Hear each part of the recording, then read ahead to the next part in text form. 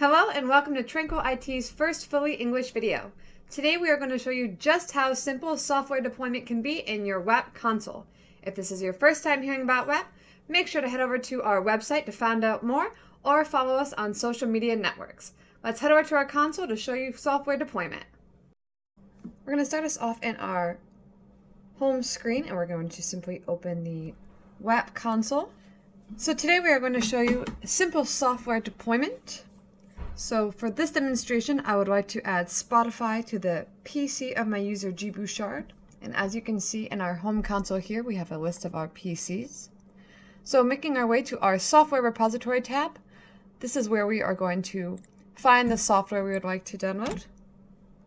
So here we have a list of software that has already been downloaded into our private repository. So to find Spotify, we are going to simply import from the internet.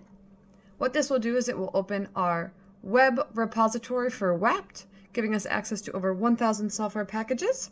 But to simplify my search, I will simply use the search bar to find Spotify. And here we have it. And all I must do is click Import in Repository. And in just a couple moments, we will be able to check to make sure that Spotify was successfully downloaded into our private repository. So I will simply search here. And we can see the download was successful. Now, if you would like to modify or edit a software package before downloading it to your private repository, you are able to do that as well. I will simply duplicate my request to download Spotify from our web repository with WAPT. Search for Spotify again.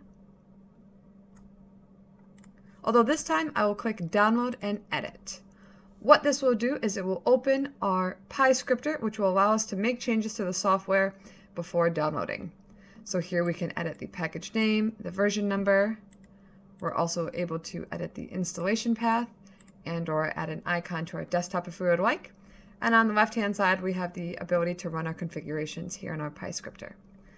Although headed back to our WAPT console, since Spotify was successfully downloaded into our private repository,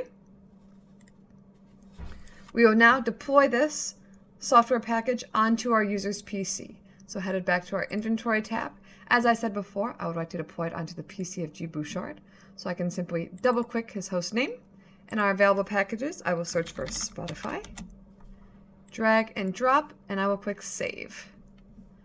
Now if I check for updates on my screen, we can see here that Spotify is waiting to be deployed onto the PC of G. Bouchard.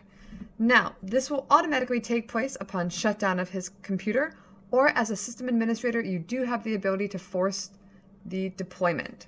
So for the demonstration, I would do just that. I will simply click Apply Upgrades.